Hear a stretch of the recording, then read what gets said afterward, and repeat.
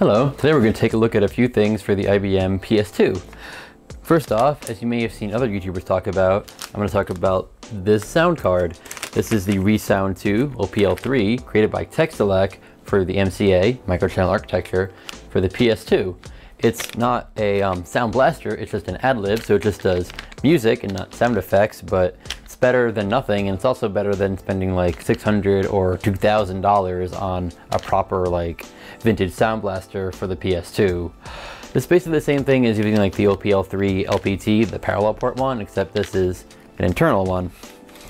Another thing I have is this card by a company called AST, which you may have heard of if you're a fan of the 8-bit guy.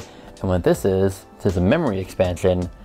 Right now the PS2 Model 50 only has 1 meg of RAM, and this can add another 8. This card didn't actually come with RAM, so I had to get some. This is hopefully 8 megs of RAM to go in that card, and we'll see if the machine can work with 9 megs of RAM. First off, let's go ahead and unbox this AST Advantage 2 card. This I bought on eBay. I'm not sure if it was used or not. The manual was still sealed in its plastic, but that doesn't really mean it was used or not, you know. I'm not sure. It doesn't mean it was unused. People don't always read the manual, so who knows. Inside, we have a nice big full-size microchannel architecture card. As you see, it's got 8 RAM banks. These take 30 pin SIMs, which I only had 72 pin SIMs lying around, not 30, so I had to buy some. Also, this port here is a SCSI port, but I don't know if I can boot from this card. I don't think this card has a SCSI BIOS on it or anything, so I still need the SCSI card that I already have inside the PS2 in order to boot off of the hard drive I have attached. The manual was actually just some pages that had holes in them, but did not come with this binder. This binder I had to purchase on my own. Hope you can read that, but interestingly, according to the manual for the Advantage 2, you can only install 256K sticks or 1 meg sticks of RAM, and they have to be paired. So you add RAM in bank of 512 or 2 megs. It's kind of interesting. The manual also lists manufacturers and even part numbers of RAM that is compatible. Like I said, I didn't have any 30 pin SIMs, so I went online and I found some which seem to match the model number, except not 100%. I have Toshiba sticks here, that's THM91000AS-10, but the manual only has ones that say S-10, doesn't have the A there, but I don't see why these would be incompatible. They are 100 nanosecond sticks of RAM, which is what the board expects, so I'm gonna put these on and we'll see what happens. They should hopefully work. So in other YouTube channels, you may have seen this Resound 2 OPL3 MCA card by Toshiba. When I saw it, I immediately had to order one because I knew I wanted to try it out in this system. I don't know how many games I have other than like Planet X3 and maybe a few others that will work with this, but it should be fun to try it out. As you notice, there is no bracket on this because unlike PCI brackets, MCA brackets are impossible to find on your own. So a bracket that works with that card is the IBM token ring card, which I didn't have one, but this was like dirt cheap on eBay, and this bracket, even though it's for a serial port, does line up with where the audio jack is. So the audio jack might just kind of sit in the middle of the serial port there, but at least I'll have a bracket and it'll mount correctly in the case. The only problem is this bracket is riveted on, so I'm gonna have to drill it out and hopefully have some screws and some nuts to attach it to the sound card. So I'm gonna go ahead and try that and we'll see what happens. So I managed to drill out the rivets on the token ring card to take the bracket and put it on the sound card.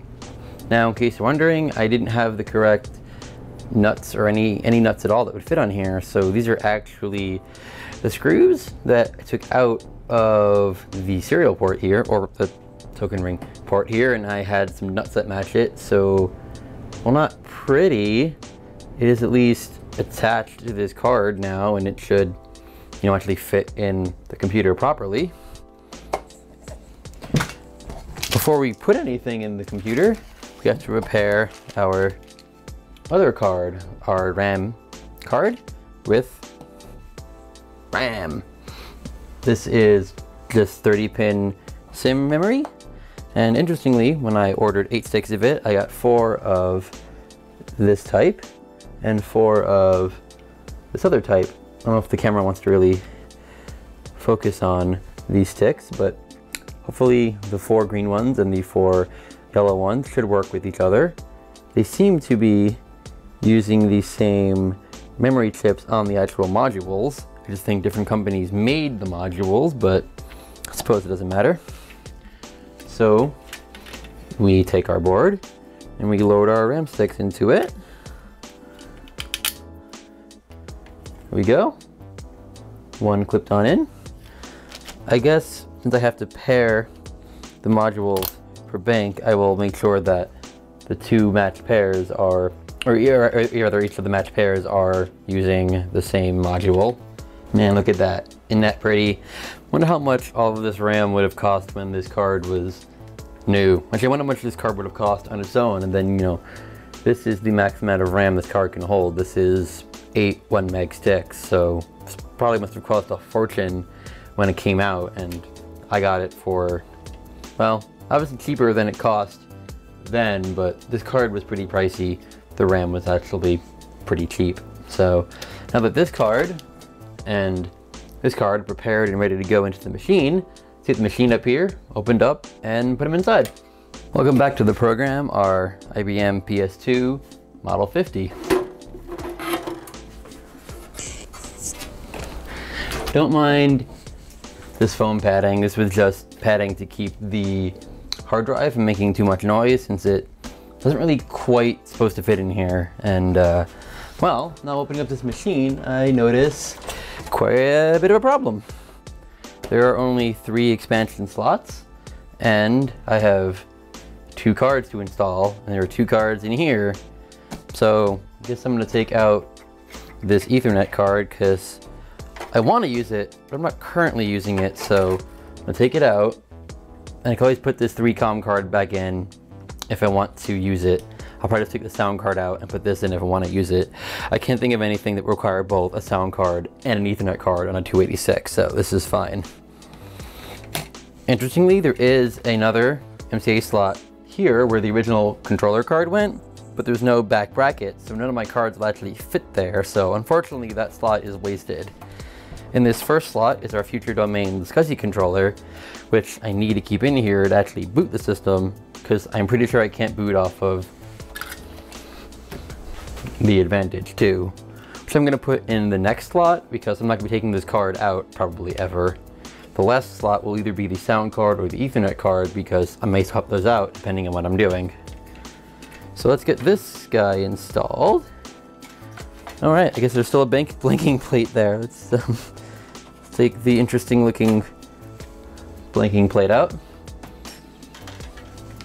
Drop in our Advantage with all of our RAM on it.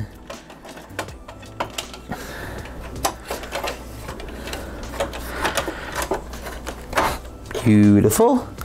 Tighten that in. Get a nice AST logo on the back there. Fits in perfectly. The RAM doesn't touch the net card next to it. And then our sound card with our bracket totally legitimately attached to it. Hopefully this will fit with these giant hum screws that aren't really meant for it. It should, I think.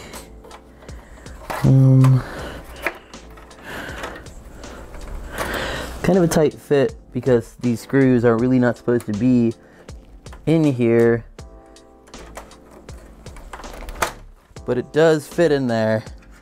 It went in, even though it's probably not supposed to.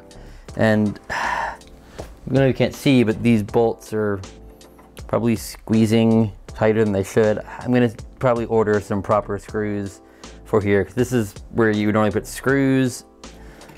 Like you could see on this card, it's got screws here, and well, literally it's missing a nut on this side, but it's got a nut on this side. So I need to order some of these nuts and these screws so I can add a nut to here and properly attach this card. This is real tight in here. I don't think it's broken or anything, but I don't think I really tightened this the way I should. So, but it's in there, it's fine, good to go, I hope.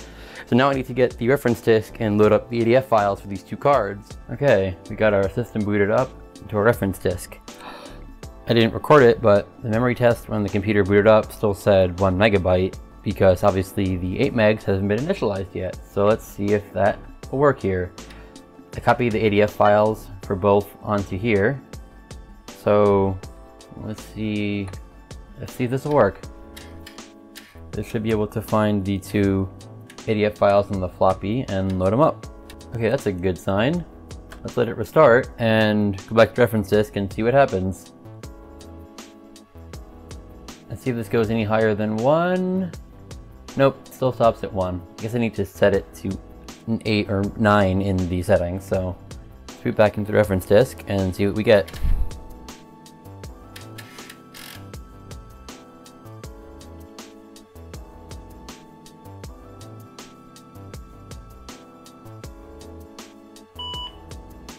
You can see our SCSI controller there. And we're booting off with the reference disk again.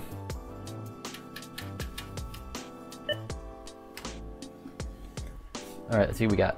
I think it's set configuration is what we want.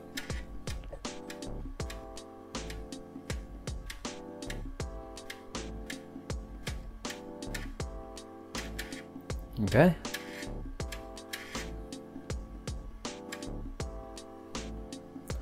View configuration. Well, there we go. We have our tech select Resound OPL3 MCA there. I think you can use a official like IBM AdLib ADF file, but I used a customized tech select one, which is obviously why it says tech select there. And now we can see the AST Advantage.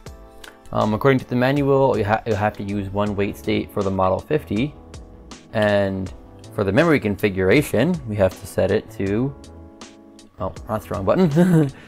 If I hit the right button, well, that's the right button to move. Here is it. Okay, so it turns out I'm an idiot. To change it, I need to go to change configuration compared to just view configuration. So change configuration. Now I can change this to something else. There we go. See, this means each bank has 2 megs, which is what I did. Total of 8 megs here. So 9 total. Let's go ahead and save that.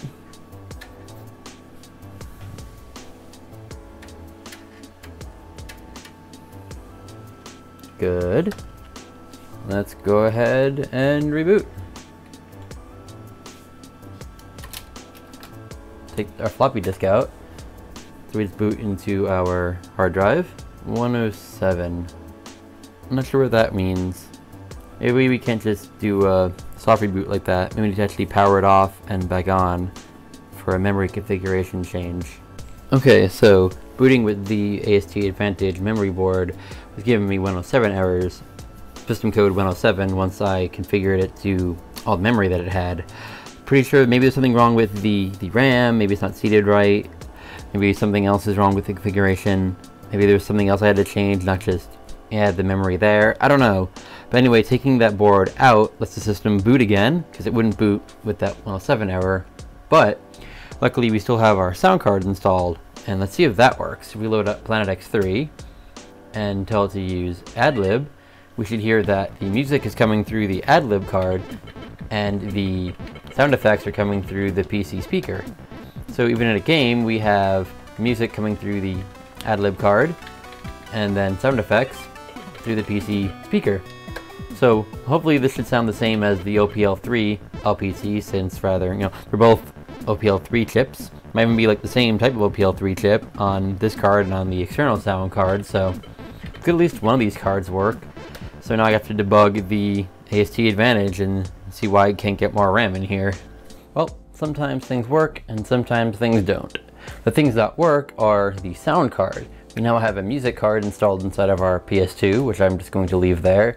Maybe I'll swap it out if I want to use the Ethernet card for something. And by sometimes things don't work, I mean, I couldn't get the machine to boot with this. Well, I can get to boot with this in it, but I can't get to boot with this in it with the RAM slots populated. I think the RAM that I got is just not compatible with this. So when this tries to load the RAM, it's just not working. The RAM I have has 9 chips on it. I think 8 chips are used and 1 is parity. And the model number on this RAM stick is slightly different than the one in the manual.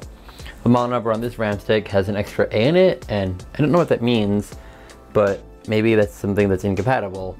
I bought this thinking it was 9 chip, 100 nanosecond RAM, so it should be the same, but apparently it's not working.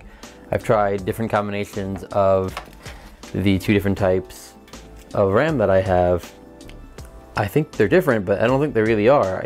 The 9 chips that are on each of them do have the same markings on them, so these should be basically the same RAM, but I guess if one doesn't work, then the other one doesn't work, and I tried different combinations and nothing happened. Unfortunately, while trying different combinations of that, I broke off one of the little plastic clips that holds the RAM on. I still have it, but I don't think I can glue it back on or anything. If I do find a working RAM for it, I guess I'll just use some tape or something to hold the RAM in. Actually, and I don't know if you even need to. I think just the one clip on the other side should be good. The manual even said be real careful when taking the RAM in and out, but having to like bend the plastic clips to get the RAM out. Ironically, it actually broke putting the RAM stick in, not out, but oh well. It's not the end of the world. There are ways to hold the RAM in without that clip. It should be fine once I find the correct RAM. I'll post in the description the model number of the RAM that I have and the model number of the RAM that's in the manual, in case anyone is curious. And I guess I'll have to keep hunting around for different RAM and hopefully get this memory board to work in our PS2. I mean, I don't really know what I need more than 1 meg of RAM for on the system, but just to have 9 megs of RAM could be a load of fun. Maybe with 9 megs of RAM, I don't know. I don't think I can run Windows 3 on it. I mean, we have Windows 2 on it, and I don't think that really cares about more RAM, but I don't know. This was a fun thing to try out, and if I can't get it working, I can't get it working. It's all good.